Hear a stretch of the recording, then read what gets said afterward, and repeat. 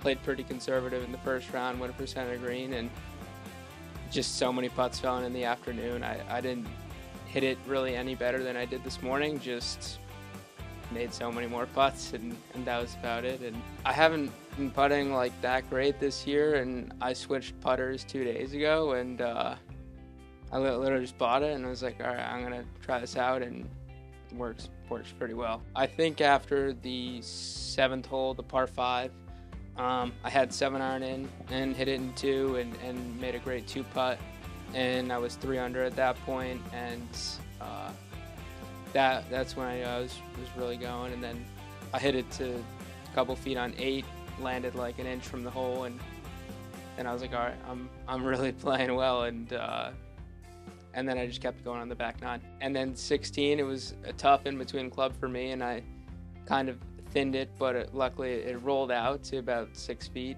It was 230-yard par 3. 17 and 18, I was greenside and 2 on both those, and made nice up and downs for birdies. I don't know, I haven't even really processed it. It's 6-4 at a major championship course.